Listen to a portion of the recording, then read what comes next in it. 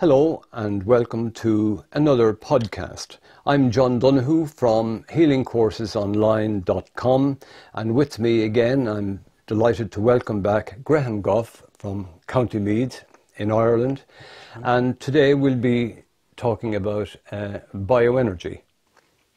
So tell me, Graham, when you got an interest, it's many years ago, you took an interest in bioenergy and decided to do the Ocean Bioenergy training course.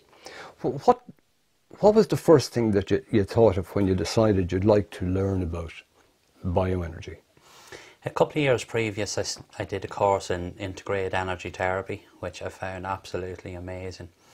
And it just sort of led me on down to the bioenergy therapy. For some reason, something just really resonated with me, with the bioenergy. I studied a bit about it, went on to Google just see if I could get as much information as I could, and noticed that it could really help a lot of serious disease like cancer, MS, different things like that. I just found that very interesting to do that in a very natural way. A question that I ask and that I know a lot of people would ask is it similar to Reiki, or what is the difference between bioenergy and Reiki, or the difference between ocean bioenergy, I should say, and Reiki? Well, Reiki is a very powerful form of therapy as well. It would be very good, we'll say, work on the overall body, the overall energy field. Whereas the bioenergy, you can pinpoint certain diseases, the certain illnesses. So during a bioenergy session, the client will get a full immune system boost, and then you can go straight on to whatever the specific issue is. Let it be depression, let it be cancer, let it be sports injuries, shoulder issues, back problems, anything like that at all. The bioenergy will then pinpoint certain areas. So during the session we could spend maybe a half an hour on a particular injury or a particular illness and ailment as well. If I can ask you about bioenergy as opposed to energy therapy. Bioenergy therapy, I was just reading up about it prior to you coming on, that bio is life energy. It's life, I presume, life force energy. Yes. So our bodies have a life force. We're energy. We are all energy anyway, aren't we? Yeah, we all work on frequency and vibration. Yeah. So that's what the whole build-up of our body is made of. And so our energy bodies, we have physical body, we have a physical energy field. Mental energy fields. And when we're working with the bioenergy, it's important to sort of delve into each of them fields. Okay. Because an emotional issue can eventually manifest into the physical body. So if we can work on, we'll say, the emotional level of the body, maybe we're preventing something later on down the road from manifesting into the physical body.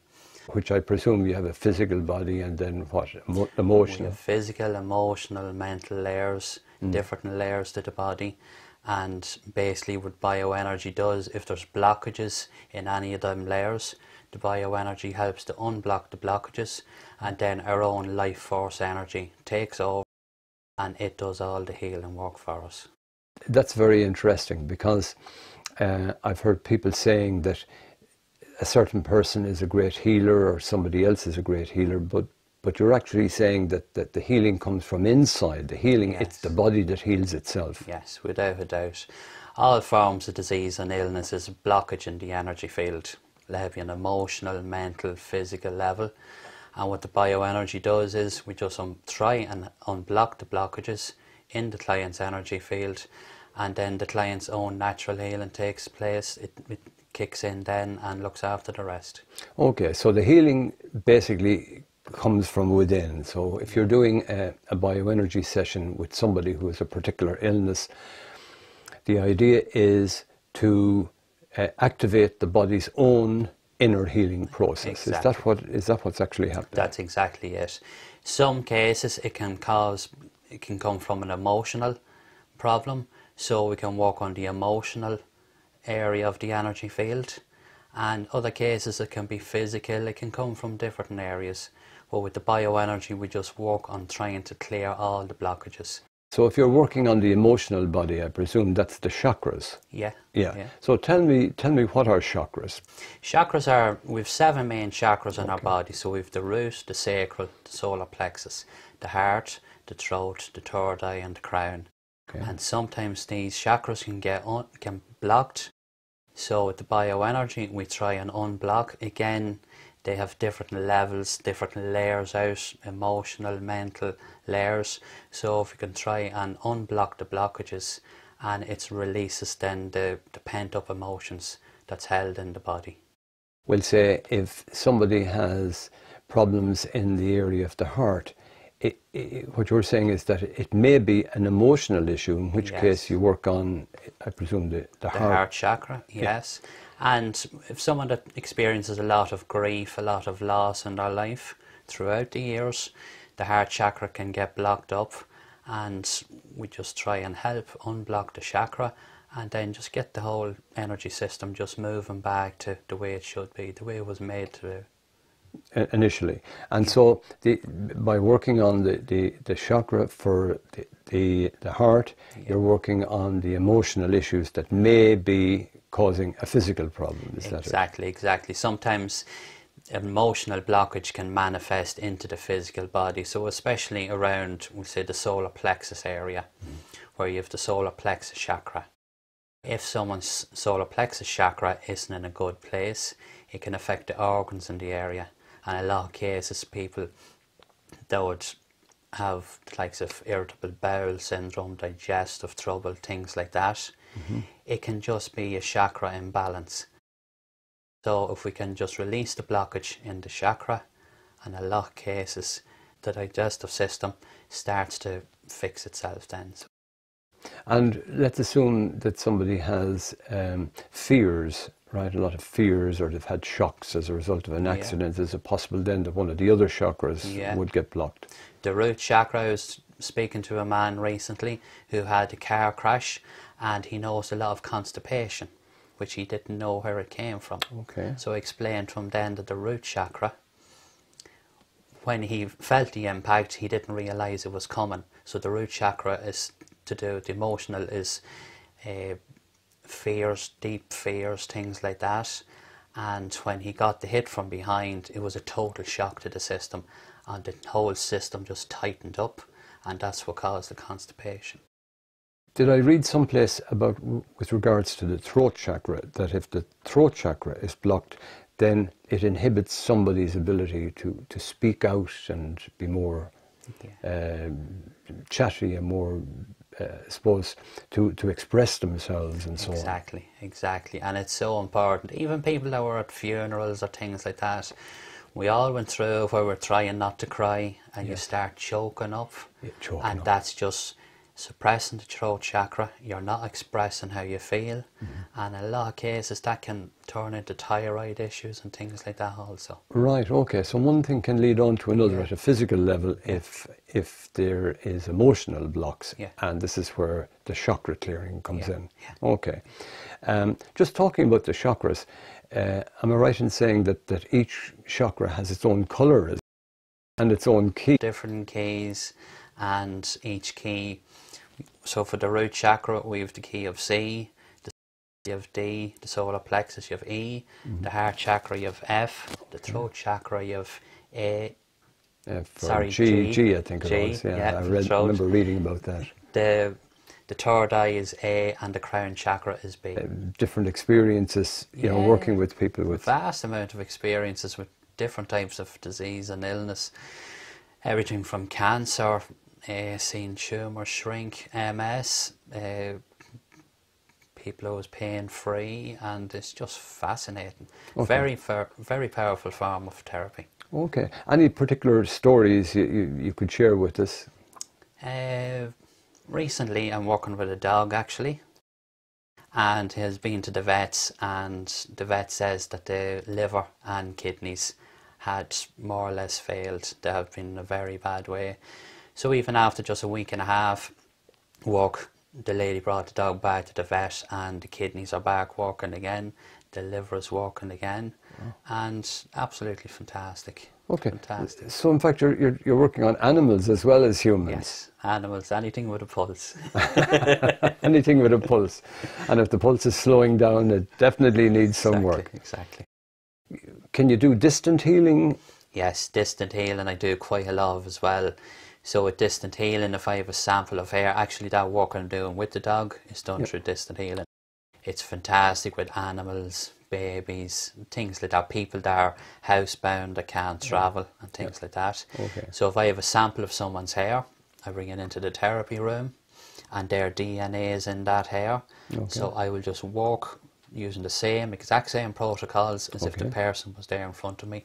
And I can walk around the whole energy field of the person just as if they're there. It's very powerful also. Wow. So if you're working on, let's assume you're working on a person at a distance, this is, I presume, somebody who can't make it to come to you, or could be in another country or whatever the case may be. You can actually work on that person. Exactly. That's what distant healing is. Exactly. Once we agree a time that the client is lying down, because like ordinary bioenergy, it becomes very relaxing. So the client also has to be lying down in bed or at least sitting down while the session is going on. So just explain to me about that. Let's assume we're in Ireland and you're working in County Meath and you're about to do a distant healing session with somebody, and they're living, say, in Perth in Australia. So they're in a different time zone, obviously. So what are you saying, that you synchronize that if you're going to work, say, at 7 o'clock in the evening on this person, that at that moment, whatever time it is in Australia, it doesn't really matter the time it is in Australia, so that they're lying down, they must be lying down at the actual moment that you're working on them here. Is that it? Exactly, because there's just such a lightning speed connection between me and the client. It does not matter whereabouts in the world they are. As long as we agree on the time that they are lying down, as soon as I will start, they will start to feel the whole process happening. They will feel different sensations in their body, even though they're thousands of miles away. Yes. And it's also very, very powerful, very powerful. So you would have received a sample of hair, or a photograph, or both preferably, I presume. Yeah, I would receive that, and we would have a chat prior to the session, and we just go through the whole process, what ailments, diseases the person has, and we agree the time then, lying down or sitting down in a totally relaxed state, and then we agree on a certain time and we start the session then. And when you're actually working yourself, are you working on a model, or what are you working on? Yes, I can make up a model. Sometimes you can make up a model. Even without a model on the therapy table, you will still feel the different sensations in the energy field. Still feel the blockages in the area as you're moving around. So once you have a rough idea where the head, the shoulders, the arms, the hips, the legs are, the feet, I would find certain blockages just in certain areas and just keep working on them just to try and release the blockage, and then the person's natural healing looks after the rest. And can you sense when you've released this blockage that you're talking about? So you're talking about a sensation. I presume you're feeling the sensation in your hands. Yeah. Can anybody feel these sensations? Yes, everybody can. Right. Everybody can. And can you show me? Yes, please do. So just rub your hands. Will I do this? Yes, you could do it as well. Okay. Nice and fast together, just like to that. build up the heat. That's it. Rub your hands hard against each other. Yep. Yeah, okay. Now when they're nice and warm, yeah, they're feeling warm. Just take your hands apart, nice and gentle. Yes. And I just pull them in, just feel a little sensation. Well, I'm beginning to feel a kind of a tingling sensation between the hands there. You might feel a little bubble. Yes. That's your energy field, that little bubble. I remember putting my hand on the screen of a TV once, and I could feel this. The same sort of tingling feeling against the screen. Yeah. It's almost like a magnet, isn't it? Yes, yes, yeah. And what am I actually feeling there? What you're feeling is your own energy field there. Right. So my aura as such, my energy. And it's scientifically proven we have an energy field around us. So it definitely does exist. Just feel a little bubble. I can feel that. Yeah. And is there any distance? If I take my hands out further, will I still feel it? You'll still feel it, yes. Oh, I can feel it still there, yes? Yeah. Particularly if I move my hands inwards, I can feel it. Yeah. But it's very subtle, isn't it? It is. We all have a very large energy field around us. Yes. So we have, and that's how disease and ailments happen, is just blockages into that energy field. And can I feel your energy field? Yes. Right. So will I move my hands and you keep yours still, or however we'll do You it? keep your hands still. Okay, I'll keep mine still. Okay, right. And you... Oh wow, it's the same as if I was using my own two hands. Yeah. And just move back further now. And is this... Now I'll let you move yours towards mine. I can still feel that. Okay. Yeah. Feel the tingle? Yes? Yeah. And my finger's starting to twitch. Yeah, I can see your fingers twitching there. That's amazing. Yeah. That's absolutely amazing. So anybody can do this. Anybody can do it. Right, this is not a gift. This is not something you're born with, a special gift. This is all something we can all learn. Everybody can do this. Yeah. That is just astonishing. Coming back to using bioenergy on joints. If I have a shoulder pain, for instance, right? How would you approach it? If I come to you with a shoulder problem, is there a certain set of protocols or techniques, or do you just go straight for the shoulder? Or how long? For instance, how long is a session? Normally a session lasts an hour. The first session is a little bit longer because we fill out a consultation form. So it gives me an idea of the client's medical history. Okay, and how many sessions then would the normal person have, or is there a minimum amount? There's a minimum of around 5 sessions. Okay. With the first 3 sessions just a couple of days apart, we'll say a Monday, a Thursday, a Monday. Yes. And then we can have a week apart after that. The session lasts for an hour. During the session we get a full immune system boost, so we'll work on practically all of the energy field of the body. And then I will concentrate then on the specific. It'd be a shoulder injury, it'd be back injury, it could be joint trouble, it could be tumours, it could be neurological diseases. So we would spend then roughly about half an hour at least on... And the other half an hour, I presume there's other techniques you use? There's different techniques we use then. We use peripheral protocols, which works on going up along, we'll say, one side of the body down the other side. What that does, that energizes the whole body. Okay. It sort of readies the body before we start on the specific. So you have a preparation, like exactly. And then you have a finishing off. Then at the end, then we just make sure the person is nice and grounded. So we have another set of protocols, and it just sort of gets them back into themselves.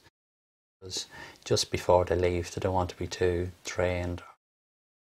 And if you're working on my shoulder now, I do have a slight problem. I presume the healing doesn't take place in minutes. It can take quite, this is why you do 5 sessions, so that you can get deeper and deeper. Exactly. Exactly. Your body will only allow to happen what's meant to happen. At that moment in time. Exactly. And then over a period of so many sessions, you're able to go deeper and deeper, and the body responds then. It does. That's why it's important to have the first 3 sessions relatively close together, because it gives the whole energy system a complete sort of shake-up. It really is powerful. There's no point in working on just one particular area of the body and the rest of the body is lagging behind. It's important to get the whole body working as one. With bioenergy, you're doing an overall. It's the overall body you're working on, along with the specific. Yeah. No point in, as you say, just working on one specific area without the rest of the body responding and kicking in. Exactly. And so, if you're working on a joint, is that a particular specific that you have there? Yeah. For pains and inflammation or whatever? Even for pains, inflammation, arthritis, we energise the joint, so we do, to get the energy into the joint from different angles. And then we do a draw-out technique, which can help release the pain from the joint. And then we use a balancing technique, which just basically balances the whole energy field around the joint. And this will work, I presume you would do this kind of work for any joint? Any joint, ankle, knee, shoulder, hips. Yeah, Right. any joints at all. And if you're working on the back, a lot of people have lower back problems, including myself, of course. How do you approach somebody with a back problem? What's your set of techniques or whatever? Normally for back problems, the client would be lying face down. And again, I use the peripheral protocol, which goes around the whole body, which sort of loosens up the muscles, energizes the cells in the body. And then I work very gently up along the spine, placing my hand just barely touching the body. And it just helps unblock the blockages the whole way up. We go up the spine on one side, come down the spine on the other side. Okay. And there's a couple of different cross flows we can do. Right. Just loosens out the whole area, energizes the whole area. And if there's a particular vertebrae or part of the vertebrae that's damaged or there's trouble, we can just spend a little bit longer in that area. And if there's any pain, we just do the draw out technique. It just helps to ease the pain. That's the straw technique that you mentioned earlier on for pain and inflammation. And what's energy boost? I was reading something in your curriculum vitae about boosting the energy. That's a particular technique, I presume. There's a particular technique called a full body energy boost, which is very effective. So what we do is, especially for people with gangrene or things like that, somebody with bad circulation, what we actually do is we push the energy from below the feet the whole way up just above the heart, and then the heart pumps the blood back down. And then we do the same again. Right. Push the energy up, and then the energy comes back down. Wow. So we do that usually about 50 times. Right. And it helps circulate the blood and energy throughout the whole body. Okay, I presume it would be good for circulation if you're able to get up and down the entire body, down as far as the feet. Very good, very good. And would that help the immune system as well? Yeah, we have one for the immune system we can use on the back, which starts from just below the base of the spine. Yes. And again, we push the energy up. Yes.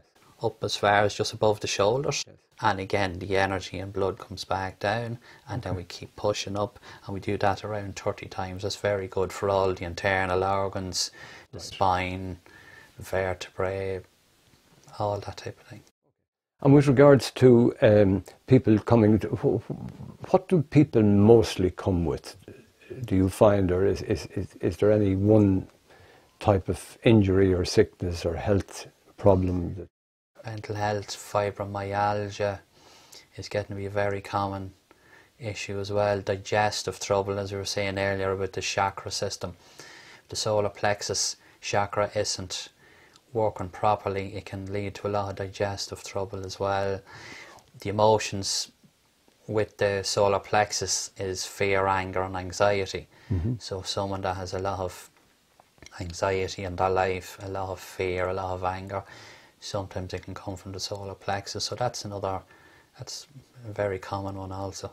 From a physical point of view, what would most of your clients come with? Physical, I suppose, fibromyalgia, cancer, work with people with MS also, and yeah, they would probably be the main ones. You've been at this a good number of years yourself. What kind of stories could you share about working with bioenergy with humans? Very lucky to have some good results. We've seen tumours shrink. As I said before, a lady had MS. She was told if she didn't get any treatment within 6 months, she would be blind in one eye and wheelchair bound. Right. And I actually just met her there a couple of weeks ago. So I did after 4 years, and she had actually walked 3 kilometres into where I'd met her, and she's totally pain free. Right. A fantastic place. Mental health issues as well. There's a lot of people get great benefit from it. Sports injuries. Yes. People who would have ligament trouble, hamstring trouble, things like that. It really speeds up the process of healing. So okay. And we say mental health now, you're talking what type of... Mental health, mainly depression, Depression, things like yeah. that. Yeah. Okay, and what would you do for somebody with Again, I would have certain set amount of protocols for that. So Okay. I would, so we work, and even sometimes just a good chat, a nice chat with someone works wonders too. Make Right. them feel comfortable, make them feel that there is a chance of getting better. And you combine sound sometimes with the bioenergy, Yes. do you? Yeah. How would you use that? Or Well, I've the crystal singing bowls, which I see you have here as well, John. Mm-hmm. So if somebody has, we'll say, again, go back to the solar plexus issue. If someone has digestive trouble, I can work on the crystal bowl that resonates with the solar plexus. Okay. I'll even just play that note just for a couple of minutes. Yes. That note will start to work on the issue in the solar plexus. Right. So you can. I also have Tibetan bowls as well, which you can use just around the energy field, and it just sort of breaks up any blockages. Okay. And it's very soothing as well to listen to, very soothing. And would you use bioenergy first of all? Would you go through the whole bioenergy session and then start adding sound occasionally?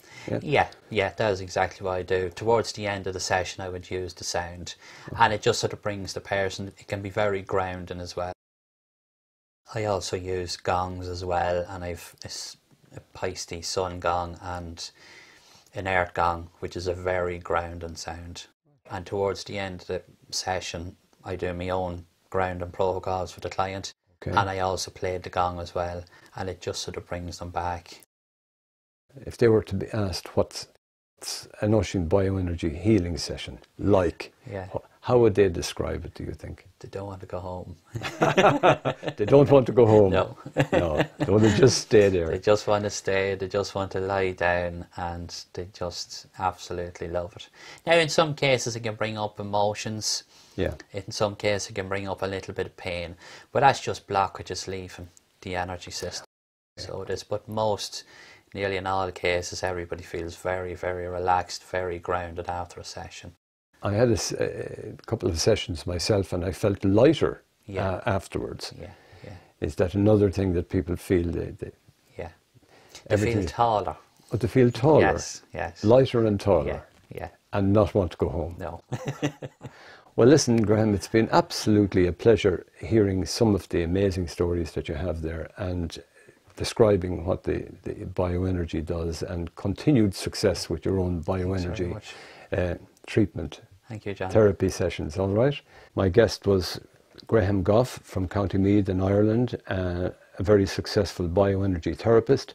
And so we'll leave it at that for this podcast, and we'll see you on the next show. Thank you very much from John Donoghue. Bye-bye for now. Hello and welcome to another podcast. I'm John Donoghue from healingcoursesonline.com. And with me again, I'm delighted to welcome back Graham Gough, all the way from County Meath in Ireland. You're very welcome again, Graham. Yeah. I love chatting to this man. He's such an expert in sound healing. He's an expert in bioenergy healing. I'm personally very interested in what we have to talk about today, because we're going to be talking about sound healing. And not just sound healing for working with somebody else who may have a health issue or a health problem, but also working with sound for your own self-healing, which I think is the reason you got into it in the first case, Graham. Anyway, you can use all of what we'll be talking about today for self-healing, correct? Totally. All the instruments I have are just a small selection of them here. I also have a 38-inch Pisces sun gong. I have a sound creation earth gong. I have different types of chimes. I have the 7 crystal bowls. I have 3 Tibetan bowls. I have an ocean drum. I have more things than I know.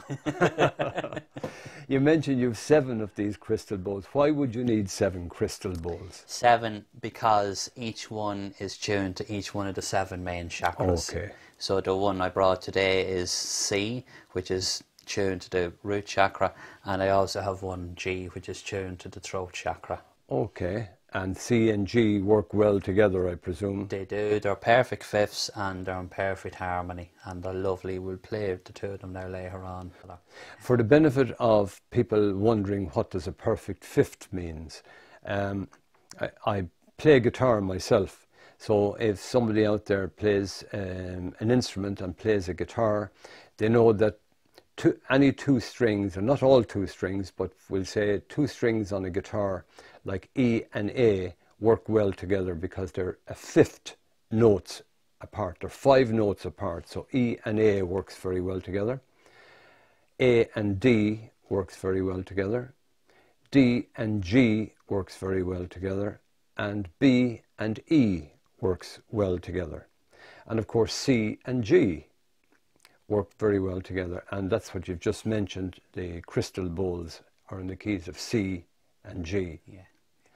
And the reason that you pick perfect fifths is because they harmonize together. So those two notes will sound in tune. Exactly. Yeah. Exactly. If somebody is singing and they're out of tune, or their instrument is out of tune, it means that they really need to retune Exactly. to harmonious notes. Yeah. All those instruments you mentioned for sound healing, would you use all of them in a sound healing session? I would, over the course of a sound session, which can last anything from an hour up to 2-3 hours. I definitely would use them all. What it does is it gives a great variation of frequency during a session. And the fact that we're all made up of frequency and vibration, the different sounds affect different parts of the body, maybe on an emotional level, spiritual level, a mental level, a physical level. And the more frequency and vibration we can get into that session, the more work we're getting done on the energy field and on the person themselves. Basically, you could use the gong, you could use Tibetan singing bowls, you could use tuning forks, and use them all in different ways at different times during a session. Basically, what you're trying to do is cover all the frequencies of the body, isn't that it? Exactly. The gongs are very powerful because you have so many overtones and frequencies coming from them, as you have a gong here. And what it does is it gives so many sounds that the brain can't really listen to them all, and the brain just totally submits and just surrenders. And after a couple of minutes, it brings the brain to the theta level, where the best form of healing takes place. And that is a very, very good place to be in. You're not fully asleep, you're not awake, but it's just like you're floating in space. Yeah, a lovely experience, obviously, for the person receiving it. Yeah. And of course, when you're using this as a therapist, you're getting self-healing yourself. Exactly. It's my favourite form of self-healing. To go into the therapy room for an hour and start playing the gongs, the different bowls, because as a bioenergy therapist myself, it's important that you keep your own energy levels right, your emotions in check, and keep everything right. So I absolutely love the sound therapy, and I find it very, very therapeutic for myself as well. A typical one for yourself, self-healing, if you're lucky enough to have all the instruments as you have, Yes. What would be a typical self-healing session for you? Well, first of all, I'd focus on my breathing, do just be more mindful of my breathing, do my diaphragmatic breathing. As I inhale, just gently push my stomach out, and then exhale, you just let it come back in. And just practice that a couple of times. It just gets me in the right place, emotionally, mentally, and just start nice and gentle then on the gongs. Just let it build up nicely, and just go with my instinct, intuition, move on to the bowls, different chimes and that sort of thing. Just whatever I feel is the right thing to do at the time. For somebody now who is interested in self-healing and interested in self-healing using sound, they can start off with diaphragmatic breathing, and then depending on what instrument they have, they can follow on with that. For most people, you're a sound healing professional therapist. They may not necessarily need all of that. What could they start off with? I mean, basically, at the beginning. We can start off with the likes of the chimes. We've 2 Koshi chimes here. Koshi chimes, okay, let's hear how they sound. Beautiful soft sound. Yeah, just bring it over here so I can see it. I'll let you hold that one, John. That's excellent. So all you do is rotate it slightly. Yeah, can be used even outside in the garden. Right. Just sit under a tree with that playing, very therapeutic. So that one there is a particular set of notes, and this one here then is just a slightly different set. Oh, the two together are amazing. Lovely. Yeah. I'll just let you play yours there.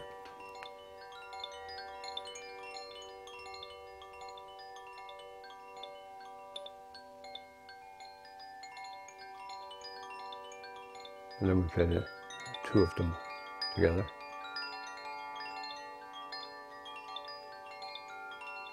That's so relaxing, isn't it? See, again, you have so many notes. Wow. But they're beautiful tones, aren't they? Yeah. Beautiful. It's not just the notes, it's the lovely It's just a sound. sustained sound from them as well. So they're called koshis. Yeah. Where do these come from? Where did they I think originate? it's Japan, as far as I know. Right. These particular ones, yeah. And what do we have here now? We have a wooden frame, I Yeah, it's like a presume they're made bamboo of- outer frame, and then inside we have like a glass ball, Yes. which just hits off little steel bars and Oh, just gives right. it different.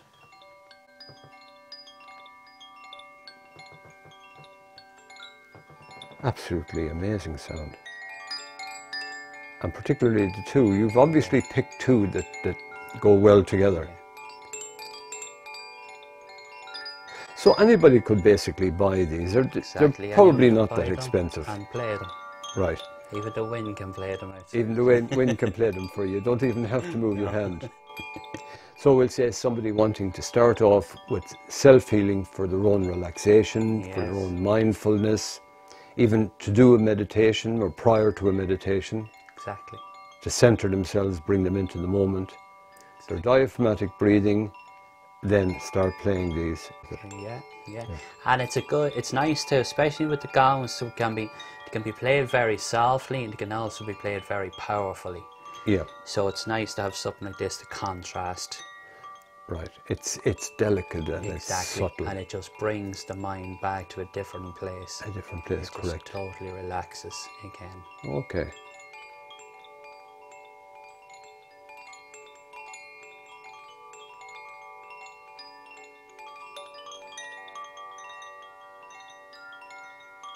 You wouldn't want to speak while that's going on, would you?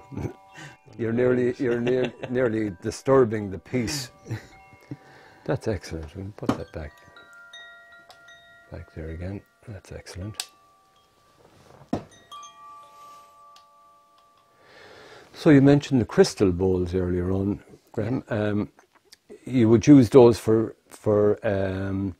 healing, particularly for the chakras. Exactly. This one here now is for the root chakras and the key of C. Okay. So any issues that the client would have with the root chakra, maybe mortal fear, if they got real intense, strong, powerful fear they experienced, using this bowl alone will try and just release Help the to release the blockages there. in that area.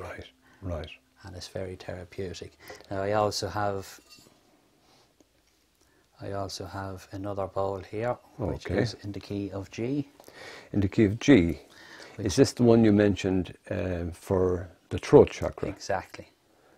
What sort of issues would somebody have with the throat chakra? With the throat chakra, if someone has a problem expressing themselves, also if the chakra isn't properly balanced, it can affect the organs in that area. So it can lead to throat infections, thyroid issues, things like that. And it just helps, and it does change. It changes the mood of a person, especially around the throat chakra. It just helps them express themselves more.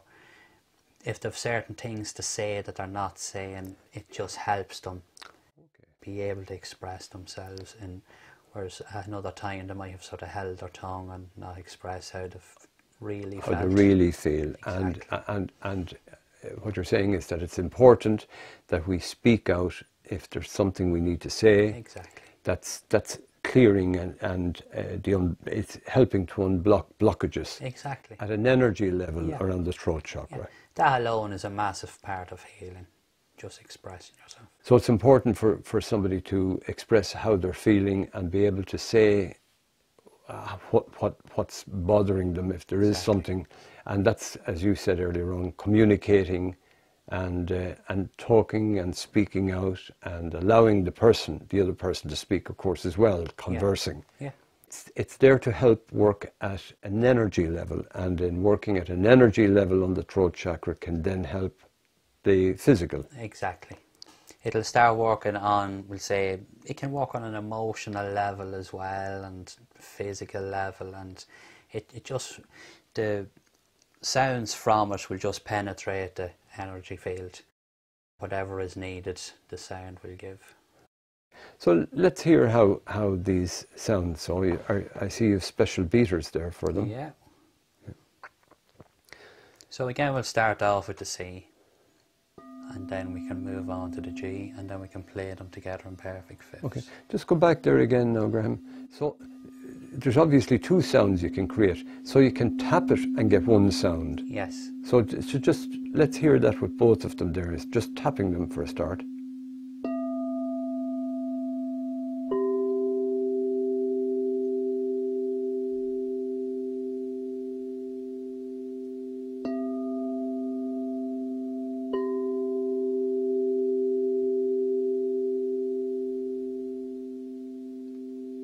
Wow, that in itself is beautiful, isn't it? Yeah. And then you were starting to rub the outside edges of them. Is that what you call it, yeah?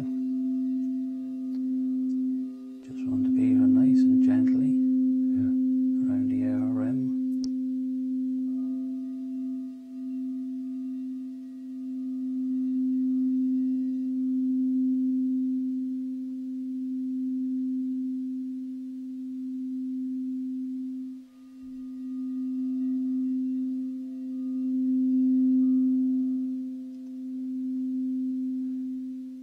It's astonishing that it's still going on. It's such a long sustain from it. Fantastic sustain.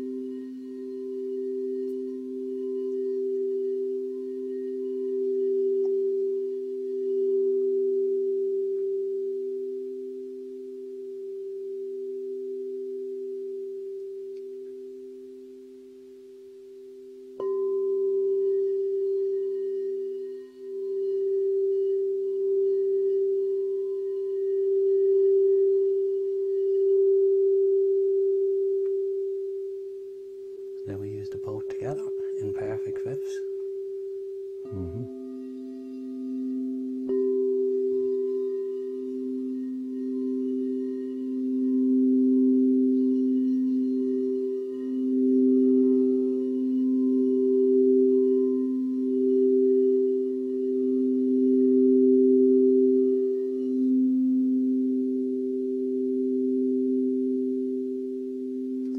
Just let one fade out and the other fade in, and then we can hear the two different sounds there. Let's see what the... Okay, so there we have the C.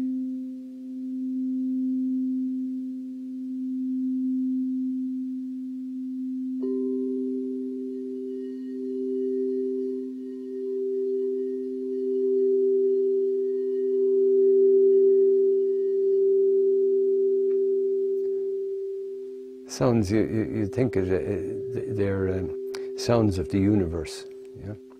Planetary sounds, absolutely beautiful.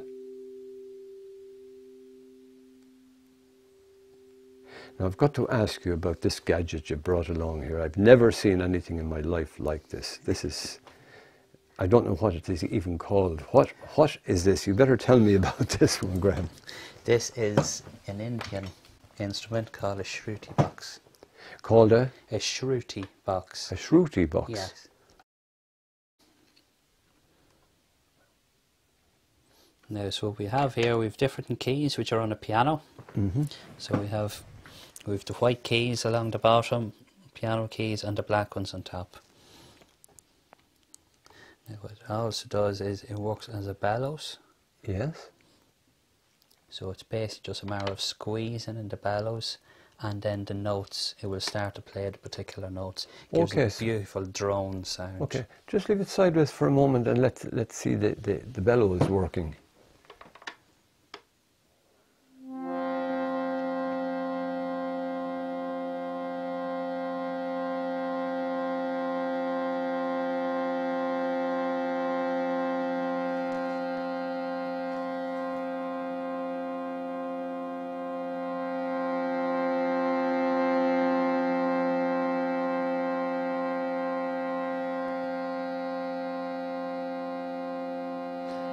isn't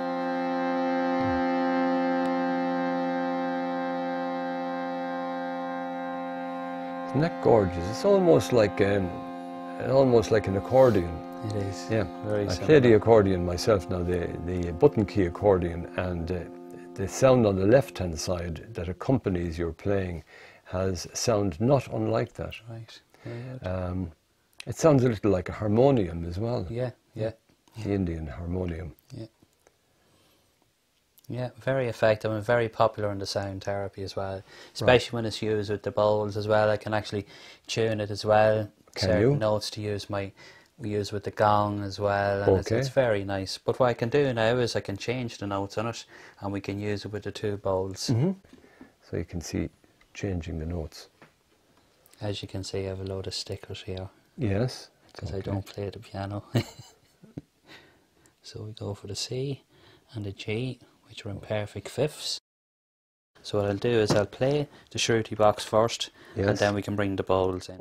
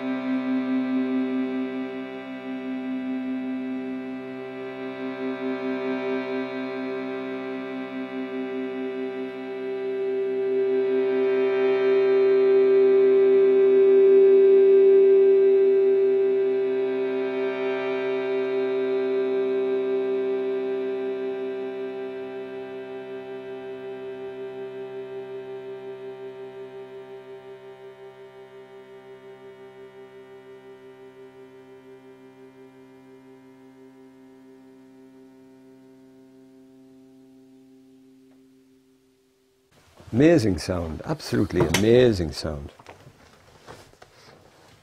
So obviously somebody who would go for a sound healing treatment to Graham's therapy centre gets a lorry load of sound. Yeah, a definitely. lot of variation there and beautiful mixture. Yeah, constantly trying to add more and more, and just to get a nice variation. Variation of sounds to me is the whole thing.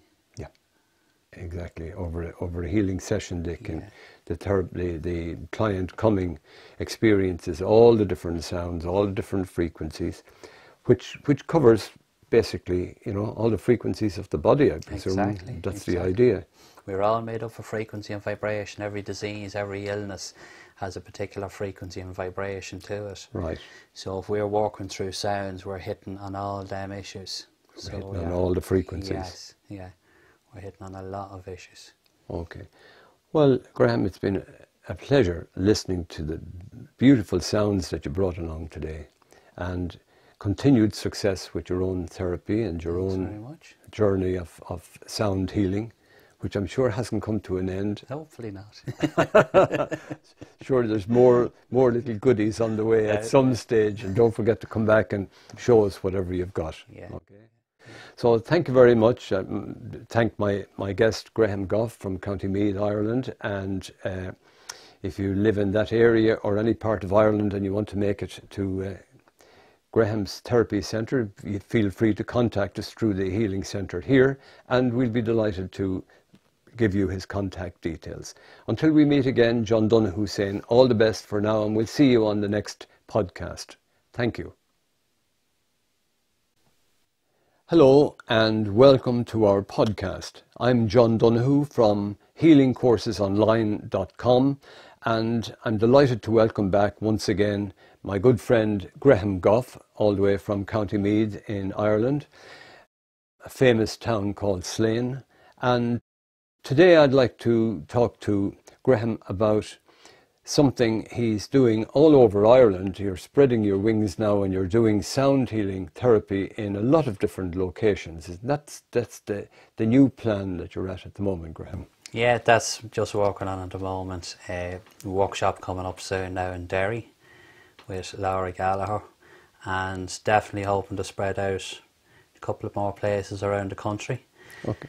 At the moment I'm doing it in Raharney on a Wednesday night. We do Slane on a Thursday night.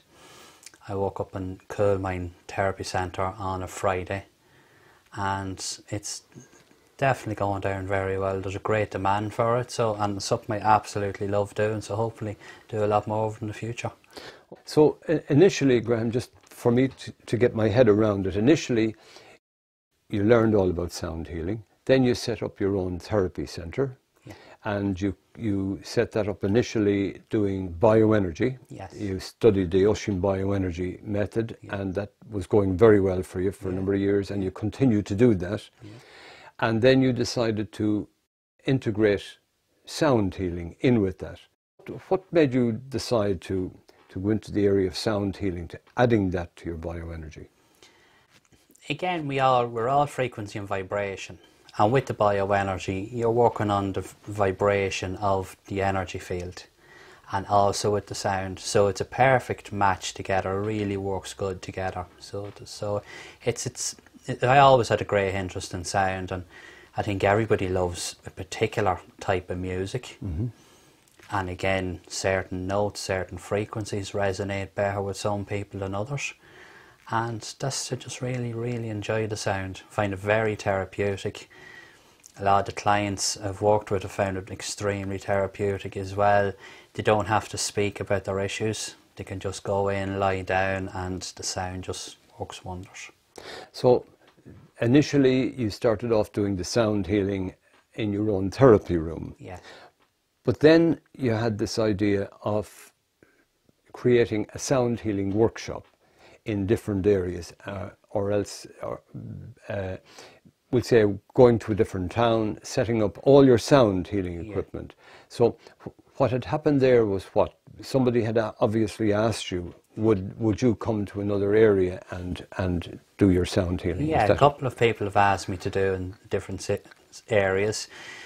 So what I usually do is I arrive, bring all the sound therapy equipment of gongs, chimes, crystal bowls, Tibetan bowls, loads of different shruti box, different instruments, and I have camp mats.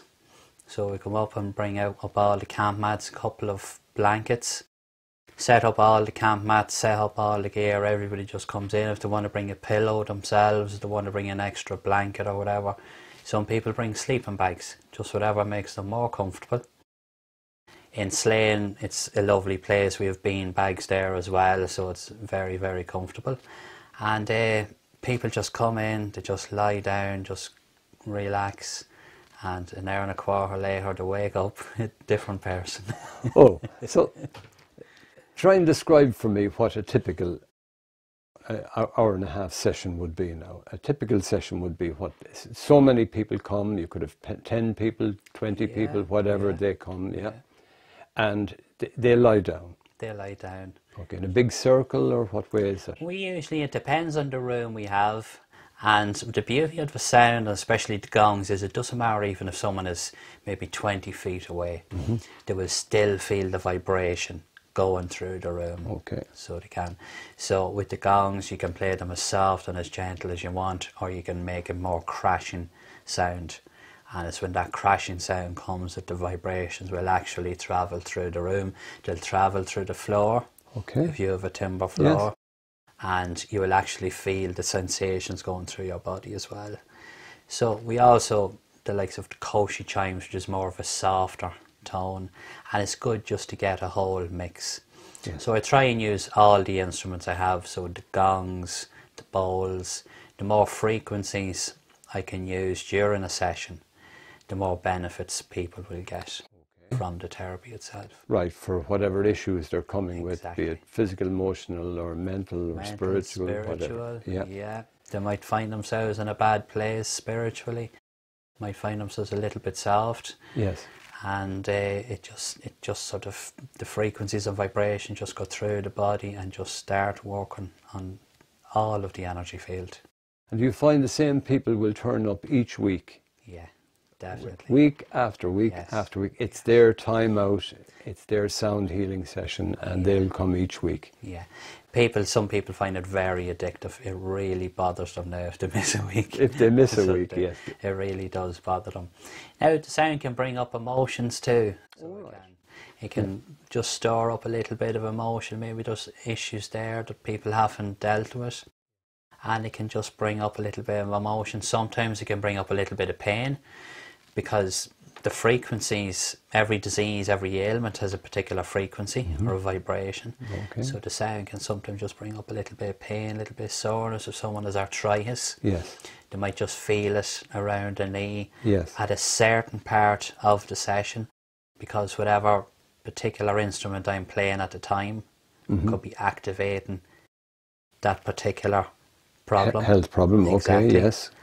But again, the session is over, the pain just goes away. It's like they talk about in healing that you might get a little worse before you get better. Exactly. A healing crisis. A healing crisis. And then at the end of a session, do people like to sit around and talk about what they've experienced? Yeah, it's very important with the sound to have a little chat with people, just a brief explanation before we start, but it's important after, especially for people who have experienced it for the first time, because sometimes people can feel it maybe a little bit overwhelming, and it's important that they can say that. Yes. Some people can find it very, very relaxing. Some people, they might bring up, if someone broke their ankle 20 years ago, they might feel their ankle getting a little bit sore or agitated, where they'll be working on, we'll say, old scar tissue. If there was emotional stuff, it can also bring up that. Some people can just feel a little bit emotional, they might just shed an odd tear. And it's important just to go around everybody and just check up on them. Just reassure them that whatever they felt is totally natural. And was right for the moment. Exactly. It was what they needed at that time. Yes. And they talk about shedding a tear, like that's clearing in a way. Exactly. Because if you don't allow what needs to come out, there's no room for the healing and the joy and the happiness to get in. Exactly. So sometimes you have to clear out the press, clear out the wardrobe, as it were. And it's just the same with the bioenergy. The bioenergy is basically unblocking blockages in the energy field. So your own healing works. Yeah. And the same way with the sound. The sound is just unblocking blockages in the energy field. and then your own healing takes place then as well. So they're very similar, even though they're completely different systems. Right. But what they do to the energy field is very, very similar.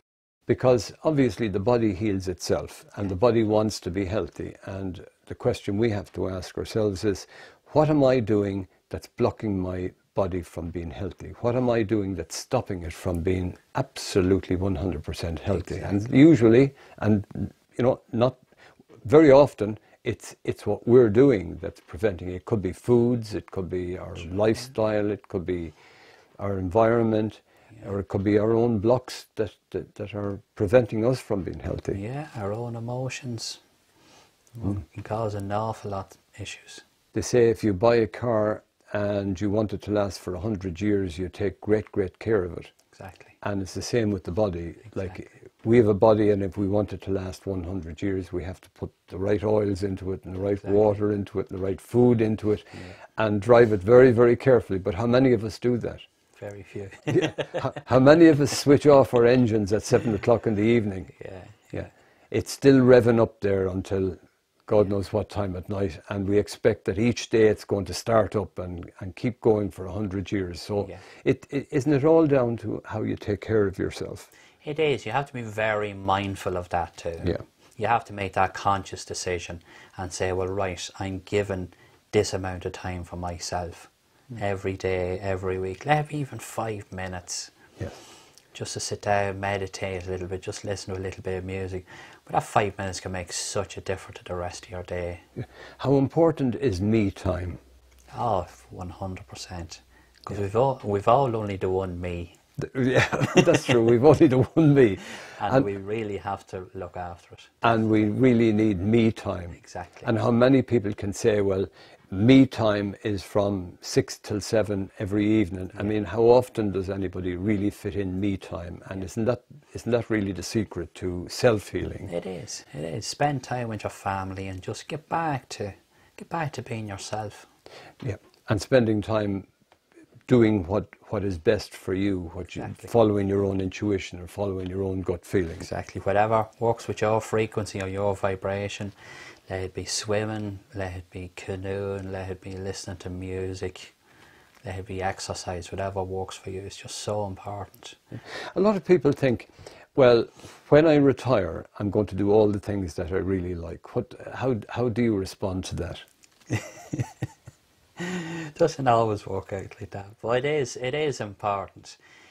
I suppose people have more time on their hands then, and it is important again that they just find what really sort of floats their boat and just keep working on that. Yeah. But life is now, isn't it? Life is now, and it's a matter of living your life as you want to live it now, because today is your life. Oh, without doubt. A lot of people think that their life begins when they're 50 or 60 or 70 and they've finished off with this particular job or whatever else they've had, or the kids have grown up, now I can start living. But isn't it important, do you think, that you live your life as you want to live it while you're living your life, while your children are growing up, while you're still in this job, is to do the things that you like to do for yourself? I mean, surely that's self-healing too. It is, without doubt, because the present moment we're in, that's the only time we have full control over a situation. Correct. We can't control what happened in the past, and we can't control what's coming to us because we don't know what it is yet. Exactly. So make every day, which means you have to change your lifestyle and just try and be a little bit more in the moment, be more mindful of what's going on. And if you can look after the moment and be contented and happy and grateful in the moment, well, then the future will look after itself. So the past is history, and that's gone. We can do nothing about that. The future, even 5 minutes from now, is speculation. That hasn't happened yet, let alone next year and 10 years from now. So you can only really deal with the moment. Isn't this very much what meditation is about? And mindfulness is to be in the moment and try and be in the moment each moment, every moment. And it's the same way with the sound. The sound really focuses the mind in the moment.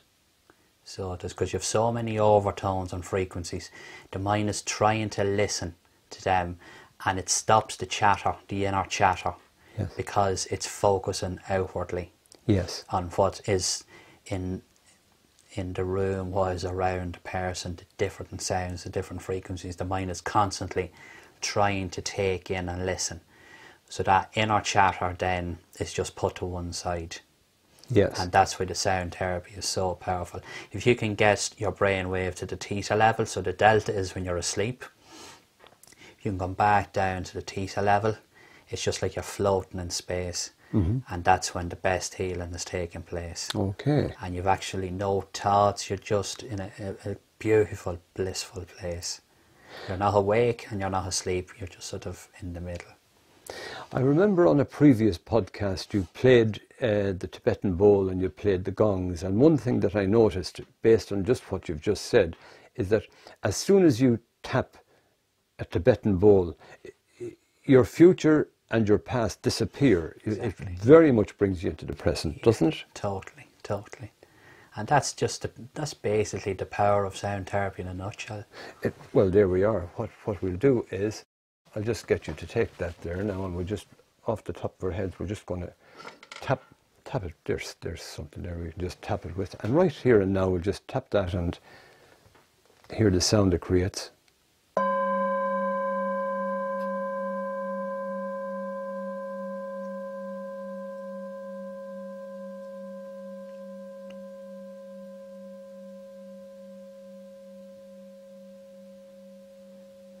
So once you tapped that and it started to ring out, my whole focus went onto that bowl. So you're right. My entire focus was on what's after happening now. It's like somebody clapping their hands and calling attention. You know, it's bang. It's the bowl, and you've just got to listen to it. It doesn't allow you to think about the past. You don't start thinking about what happened yesterday, or do I have to buy the paper or something on the way home. You're tuned in with this bowl right away. So in a way, somebody could buy a Tibetan bowl, just one bowl like that, use it to tap themselves. Exactly. And that's self-healing. It's total self-healing. They could hold that, they could bring it into an office, they could bring it into whatever workplace they're in, or go into a room on their own and just tap that for a few moments, and there they are, they're in the present. Yeah. And another very key thing as well is when we tap the bowl and we listen to the sound die off, our focus actually increases.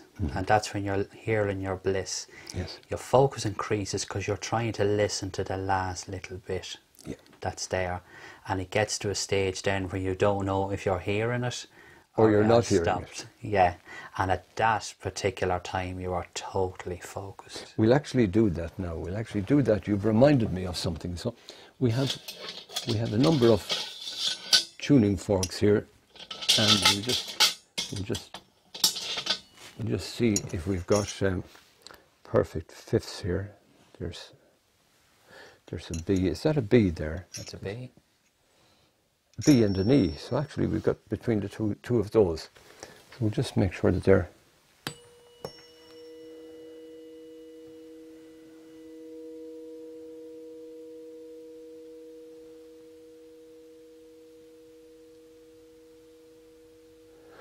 So I'm going to let you demonstrate the perfect fifths on each side. And as you were saying, what we'll do is we'll let them ring out, but as you were saying, it's to focus on the sound that's dying out, not just on the sound itself. To focus on the silence that's created at the end. Exactly. Yeah. Okay. So if we do that, so just do that one more time and demonstrate for our viewers. They would be holding two tuning forks at each ear this time. Yeah. Okay. And perfect fifths, which is a B and an E, or A and D, C and G, D or D and G would also be perfect fifths. Yeah. So once they're perfect fifths apart, they're in harmony, and this is the harmony you're trying to create in the brain itself. Okay.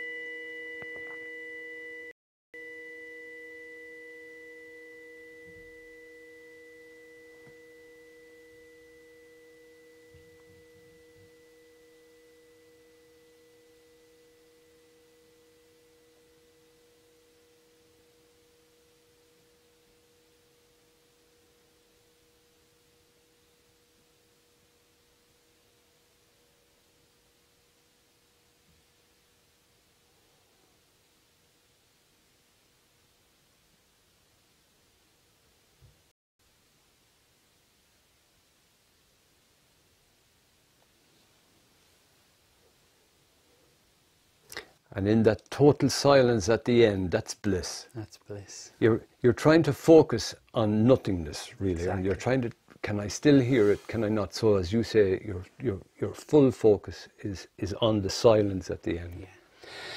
And tell me, Graham, when you're doing a sound healing session, either in your therapy room or in one of these workshops that you do throughout the country, how important is your intent as you're actually playing those instruments?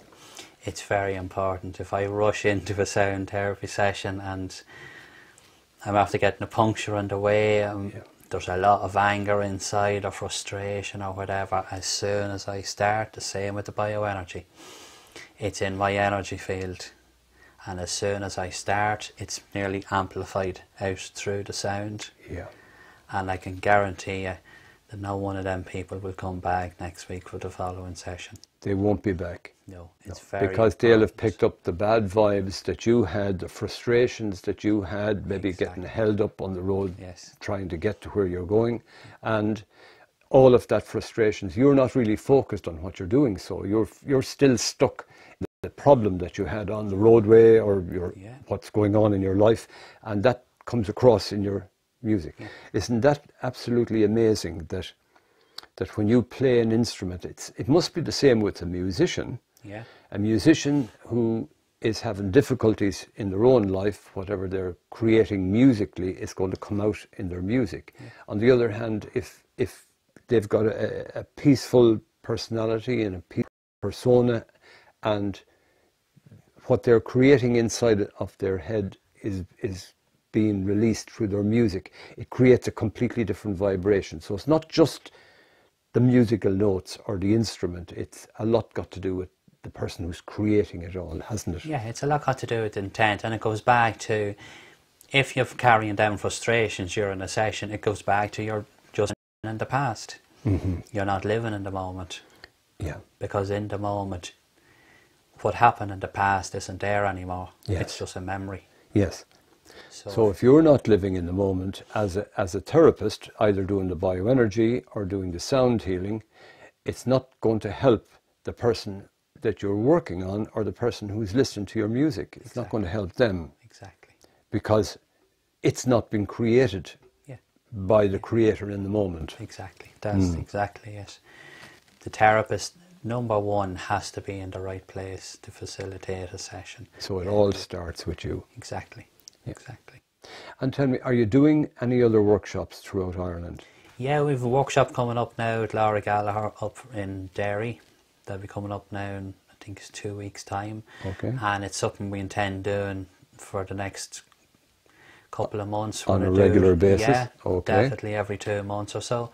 There's a lot of interest up there, so we're probably branching out to different places up there as well.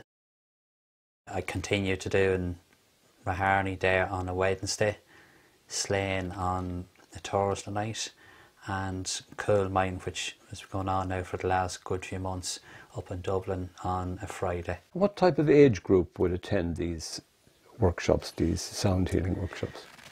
Every single age. Really? Yes. Every single age. Especially up in Coal Mine, in the therapy centre. Sometimes we would have children in with the mothers. Sometimes we could have a baby in with the mother. And naturally I wouldn't play as loud or anything like that. And there's nothing as nice to see a mother and a baby snuggled up in a fleece and the two of them fast asleep together. Ah, it must be a lovely scene. It's fantastic. Yes. Fantastic. And she would come across each week now. She will attend each week and bring her baby with her to be part of this, introducing her children to sound healing. Exactly. It's a fantastic bonding process for a mother and a child, for them to experience the whole thing together. Lovely. On a previous podcast, I remember you mentioning something about a dog that you were working on that was very, very ill. Yeah.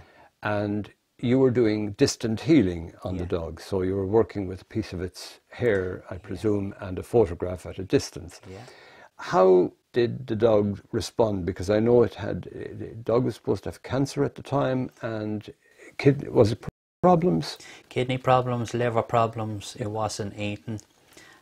The kidney problem seemed to have sorted itself out now. The kidneys are back working, the liver is back working as well, and the cancer hasn't spread. Has not spread? No, it hasn't spread. So between myself and the vets, we're working away on that, and hopefully start reversing that now as well. That's excellent. That's a lovely way to end the podcast now, with a nice happy story like that for the little dog. Well, we wish the dog and its owner well.